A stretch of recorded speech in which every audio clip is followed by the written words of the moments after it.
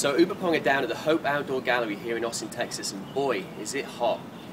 Now, everybody in Austin seems to play down near water, and we get a lot of emails from customers saying, what happens when an Uberpong paddle gets wet?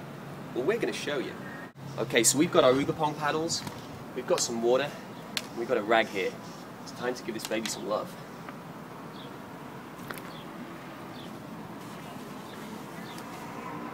I don't know, I don't think that's going to cut it. I think we need to bring in the big guns. Introducing the soaker.